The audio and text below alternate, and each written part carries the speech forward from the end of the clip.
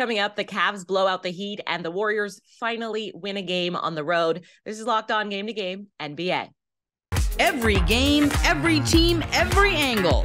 Locked On Game to Game, your team every day. Welcome in. You are listening to Locked On Game to Game NBA. I am your host, Kainani Stevens. Thank you so much for making Locked On your first listen every single weekday. Make sure you subscribe to Locked On NBA on YouTube and wherever else you get your podcasts from. We have all our Locked On hosts here. They are ready to recap the NBA action from yesterday. We're going to start out with the Brooklyn Nets, who got one of their stars back in the court last night while the Grizzlies played without their best. Locked On Nets goes over the resulting Brooklyn win, while Locked On Grizzlies was still happy with what they saw from the rest of the roster in the loss. Doug Norrie, Locked On Nets, coming at you following a 127-115 win by the Nets over the Memphis Grizzlies. Kyrie Irving is back for Brooklyn after an 8-game suspension.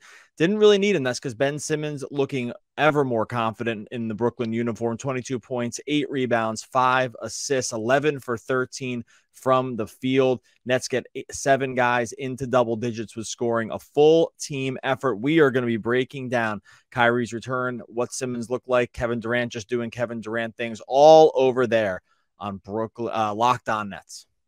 The Memphis Grizzlies lost a basketball game on Sunday night to the Brooklyn Nets, but I don't really care about that. I care about the way that they lost the game and what it means for the Memphis Grizzlies long term. I'm Joe Mullinax of Locked On Grizzlies, and Ja Morant didn't play in this game for the Memphis Grizzlies, a loss to the Brooklyn Nets. Desmond Bane didn't play. Jaren Jackson Jr. didn't play. The 3 best players for the Memphis Grizzlies were not on the floor against Kevin Durant, a returning Kyrie Irving, and a Brooklyn Nets team that was more than able to close this game in the fourth quarter the way that they should have. But the leadership of Dillon Brooks, the high level of play from John Konchar, guys stepping up to make this game far more competitive than it ever should have been. Yes, Brooklyn won decisively, and they deserve credit for that. Kudos to them. Big win. It's 1 of 82, and more than the L in the column, I am impressed with how the Grizzlies carried themselves and competed in these circumstances. The Cleveland Cavaliers made a statement on Sunday by embarrassing the Miami Heat, continuing a hot start for the Cavs and early struggles for Miami. Our Locked On hosts with both teams go into what's gotten into both sidelines, good and bad. Hey guys, Evan Dammerel here, co-host of Locked On Cavs with the Locked On Now takeaway after the Cleveland Cavaliers' emphatic win over the Miami Heat at home. Wasn't as big of a margin as 1991, but it sure was a good one, especially because, surprisingly enough, it was Isaac Okoro and Cedi Osman who stepped up to the plate tonight for Cleveland and helped them get this win against the Heat. With Karis LeVert going down with an ankle and JV Bickerstaff sharing with me that it's a sprain, they don't know what's wrong with it, they're going to need guys like Osman and Okoro to step up to the plate in order to guide Cleveland in a game against the Hawks, which Osman said they're aware. They know what the significance of it is because that's the team they lost to in the play-in tournament. And Osman said the Cavs really want to prove they belong in the Eastern Conference, and they may have their shot tomorrow night against the Hawks. Hear about all this and more on this week's Locked On Cavs, part of the Locked On Podcast Network.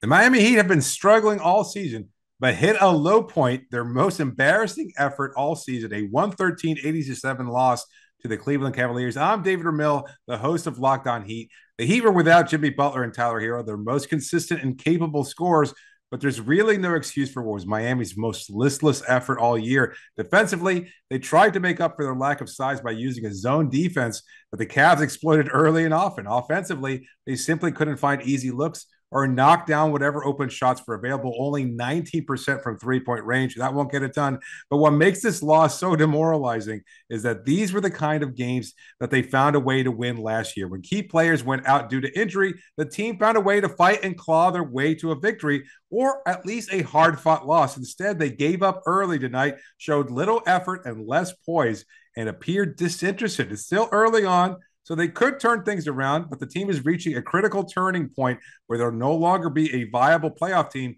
and will have to decide the future of the team, both this season and beyond. Will they find a spark soon, or will they start looking to next year and potentially start looking to blow up the roster? Make sure to subscribe to Locked On Heat to find out.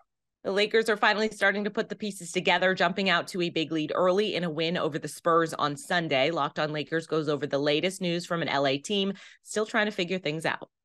This is Andy Kamenetsky, co-host of Locked on Lakers podcast, and the Lakers win 123-92 over the Spurs, their third win in a row despite not having LeBron James for 4 games. He's still dealing with that strained groin, but once again, Anthony Davis was an absolute monster. 30 points, 18 rebounds, 3 steals and a block in just 28 minutes, 11 of 17 from the floor, 6 of 6 from the line, 21 points for Austin Reeves with 3 assists. And off the bench, Russell Westbrook, 10 points, 10 assists. Thomas Bryant, 15 points, 9 rebounds. And the Lakers won all 4 quarters in this game, which I will go out on a limb without doing any research whatsoever. That's the first time this has happened this season. And the Lakers have been doing a really good job, as we've talked about on the show, this period where they have, other than Tuesday's game against Phoenix, a slate of very winnable games. They've been doing a very nice job so far cashing in on this opportunity, trying to salvage the season. A lot more to get into, so make sure that you are subscribing to Locked on Lakers YouTube channel and that you are making Locked on Lakers your first listen wherever you get your podcasts. The Nuggets and Mavs went down to the wire in a thriller in Dallas with Luka Doncic's potential game winner missing the mark at the buzzer. Locked on Mavs recaps the great finish. Mavs lose 97-98 despite a big game from Josh Green. Career night from Josh Green. 6 threes off the bench. Just 22 points from Luka Doncic. It just wasn't enough for the Mavs. We have some questions around some lineup choices, some decisions late, but Bones Highland was just too much for the Mavs tonight. But stop me if you've heard this before. They lost to a team missing their best players. Nikola Jokic, Jamal Murray not playing. Mavs lost. Let's talk about this more on Locked On Mavs. Coming up, the Kings outscore the Pistons at home. This is Locked On Game to Game NBA. Today's edition of Locked On Game to Game is brought to you by Prize Picks. It's a super simple way to play daily fantasy sports. What you need to do is you pick 2 to 5 players, and if they score more or less than Prize Picks projects them to, you can win up to 10 times your money on any entry. You're not competing against anyone else.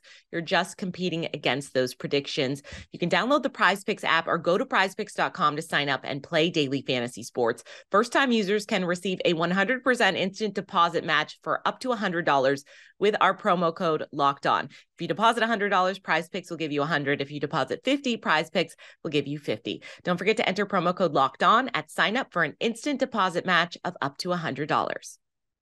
Welcome back to Locked On Game to Game NBA. I'm your host, Kainani Stevens. Thank you for making Locked On your first listen every weekday. The Warriors still had not won a game on the road all season going into last night, but that changed in Houston thanks to a big night from Klay Thompson. Locked On Warriors has the key to Golden State finally breaking that streak. Stop the presses, folks. The Golden State Warriors won a road game. I'm Cyrus Sauces with your Locked On Warriors, Locked On Now recap of the defending world champions winning their first road game of the year, defeating the Houston Rockets at the Toyota Center 127-120. Klay Thompson said the floodgates were opening soon, and boy, did they. Klay scored 20 first quarter points, finished the game with a season high 41 points on 14 of 23 shooting from the field, including a staggering 10 of 13 from beyond the arc. His fellow Splash brother Stephen Curry had a night of his own, scoring 16 third quarter points en route to 33 points and 15 assists. That's one off his career high. The Warriors finish off a back-to-back on the road tomorrow in New Orleans. Follow the program on Instagram at Locked On Warriors. The Suns turned a 2-point halftime lead into a 21-point win over the Knicks on Sunday, and our Locked On Knicks host tells you what fell apart for New York on the road. The Knicks lose 116-95 to the Suns in a Sunday matinee. And honestly, it's probably about the result that could be expected. The Suns are a legitimate title contender, and the Knicks are not. And it was a matinee game on the road in Phoenix. And it just was not a game that the Knicks probably should have expected to win. And as it turns out, they didn't. One silver lining for the Knicks and for Knicks fans, Quentin Grimes comes back, starts in this game, plays 32 minutes, scores 10 points, dishes 8 assists to lead the team, and looked very comfortable in sort of a distributor-ish role, which was great. So that's something to look forward to going forward, as long as he's healthy, I suppose.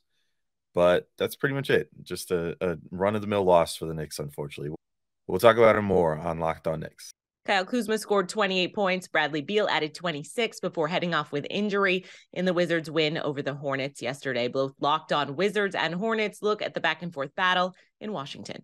What's good, everybody? It's your boy Brandon Scott again from Locked On Wizards. The Washington Wizards get their second win in a row, beating the Charlotte Hornets 106-102 at home. Now, leading the way was Kyle Kuzma, contributing 28 points. Bradley Beal, the Supermax player for the Washington Wizards, contributed 26 points.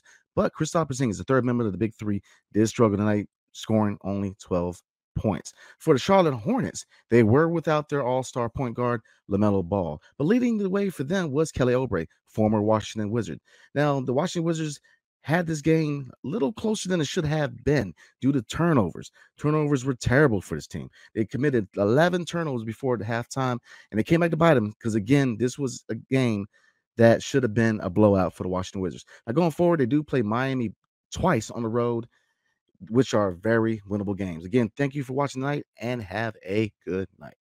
Even without their all-star LaMelo Ball, the Charlotte Hornets are proving they have enough talent to compete with good teams. They simply don't have enough toughness to win. I'm Doug Branson from the Locked On Hornets podcast. The Charlotte Hornets lose to the Washington Wizards. Final score 106-102. It's their 11th loss in the past 12 games, but it feels like they've been in so many of these games, close games, including this one against Washington, where they take a lead into the fourth quarter but lose because they allow too many offensive rebounds and make too many mistakes on the defensive end of the floor. But also, they can't hit three-point shots right now. It was a big part of their offense and a big reason why they won last year. They can't do it. But right now, head coach Steve Clifford is pointing to the toughness, mentioning that they were one rebound away in that double overtime thriller loss to the Cleveland Cavaliers, a much better team. They'll have to look to find some of that toughness after a couple of days rest in their next game. For more on the Charlotte Hornets, make sure you're following Locked On Hornets here on the Locked On Podcast Network. The Pistons scored plenty of points, but they also couldn't stop the Kings from closing in on 140 in Sacramento, and they took the loss. Locked On Pistons tells you what went wrong for the Detroit defense. This game had absolutely no defense being played by either team. Host of the Locked On Pistons podcast, Ku Khahil here. The Detroit Pistons give up 137 points to the Sacramento Kings in their loss tonight. The Pistons really could have won this game and probably should have won this game. They had a lead late in this game, but over the last 5 minutes of the game, really just self-destructed by questionable coaching decisions, terrible communication defensively, and really bad turnovers on the offensive end by some of their main ball handlers, by Bojan, one by Killian Hayes, and one by Jaden Ivey. Can't feel too happy about any game where you give up 137 points, but the fact that they were able to stay into this game without Cade Cunningham, without Sadiq Bey, without Isaiah Stewart, which I guess is a little bit of a silver lining, but man, 137 points, man, that's tough. There are so many different miscommunications on the defensive end, just inexcusable things happening on the defensive end. They have to get that cleaned up. Marvin Bagley, by the way, want to give him credit because he fought through some hostile stuff from the Sacramento Kings and still ended up with 15 points. Happy for him, but Pistons got to play some defense. That's all for today on Locked On Game to Game NBA. Thank you so much for making Locked On your first listen every weekday. Make sure that you subscribe to Locked On NBA and your team's Locked On podcast on YouTube and wherever else you get your podcasts from. I'm Kainani Stevens. This has been Locked On Game to Game.